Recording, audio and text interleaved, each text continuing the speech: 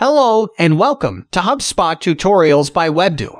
This is Bob and our today's tutorial is about how to A/B test your marketing emails. And a /B test measures engagement for different versions of the same email with a sample of your recipients.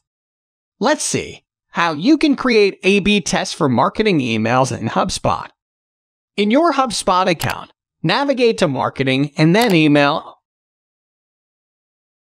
Click Create Email to create an email. Create a custom email or from drag and drop. Enter a name for the email. This email will be version of your A/B test. In the top left of the editor, click Test Create A/B Test. In the dialog box, enter a name for version on version B, then click OK. Use the slider to decide what percentage of contacts will receive variation on and variation B. Choose the winning matric. Decide the test duration and click Create Test.